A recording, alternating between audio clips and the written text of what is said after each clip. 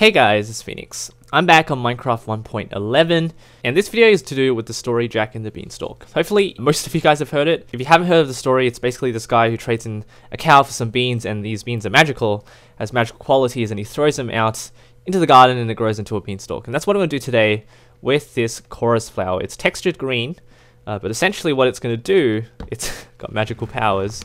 Well, yeah. Technically it does anyway. It's going to grow into a beanstalk, which is going to extend infinitely into the sky. So let's give it a shot.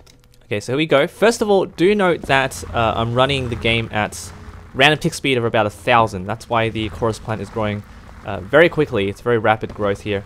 But the armor stand essentially is doing some searching around this place. It's searching for these top blocks here, these flowers, these plants. I don't even know what it's called. I don't play 1.9 Minecraft. But yeah, you can see that it is doing some ton of searching, and as soon as it finds this top block, it's going to grow even further. It's going to activate some sort of growth mechanism, which I'll explain later with command blocks. But it looks like it's actually reached the peak here. Yes, here we go. So we're about 220 blocks high, and the reason why it stopped is because the armor stand teleports 50 blocks up at once, and since I'm at 215, it's going to teleport to 260, which is past the block limit. The armor stand will stop there, and it's going to create a web.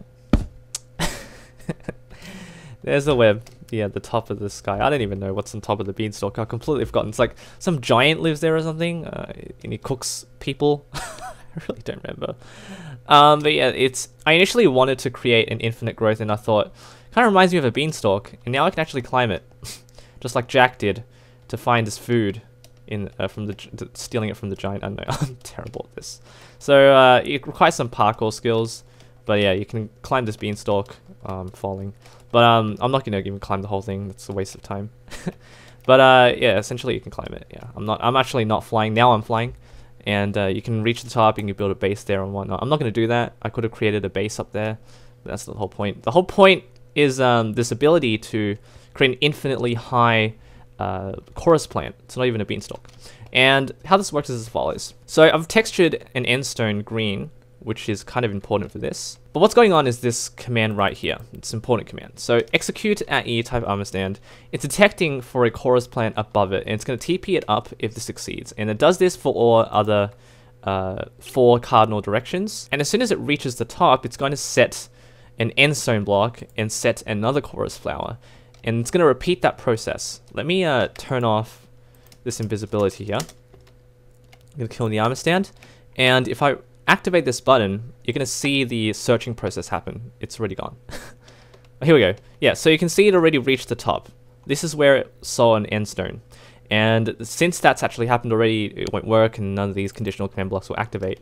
But that really quick process was essentially this armor stand being summoned here and then flying up, looking for an optional path, and reaching the peak. I believe it took this path. So here, then turned left, up, right, up, left, up.